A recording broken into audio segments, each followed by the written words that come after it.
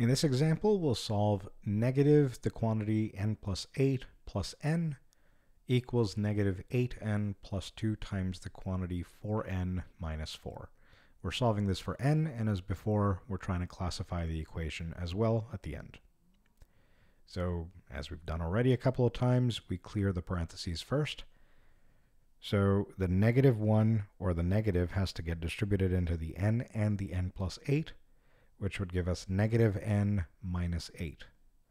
The plus n just comes along for the ride, the negative 8n comes along for the ride, and this 2 has to get distributed into both the 4n and the negative 4.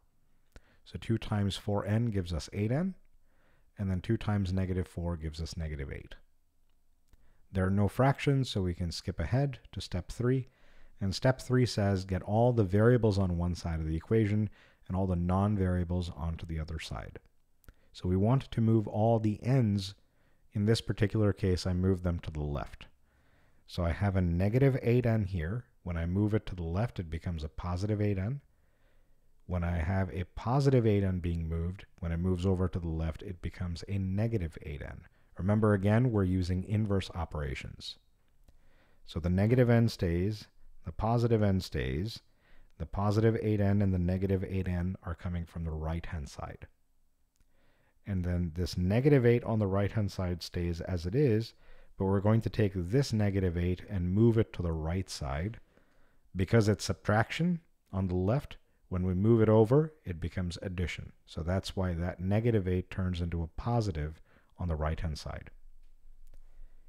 At this stage, we can combine like terms, but hopefully you see something cool happening here.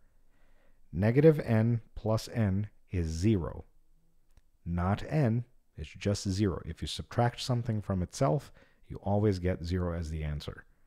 Similarly, 8n minus 8n will be 0 again. So 0 plus the 0 would just give us 0 as the answer. And then a third time, negative 8 plus 8, well, if you subtract something from itself, 8 minus 8 is just 0. So that's also going to give us a 0 on the right-hand side. Now, hopefully you remember that there's 3 outcomes that we could get when we're solving a linear equation. A variable equals a number, or a number equals a number that's either true or false. Now, 0 equals 0, there's no variables left over. There's no n's left over to deal with. So if there's no variables left over, we look to see if it's a true statement or a false statement. 0 does indeed equal 0, so this is hopefully obviously a true statement. And when we have no variables left over and we have a true statement, we say that the equation is an identity. And just like the previous example, there's no potential solutions to check.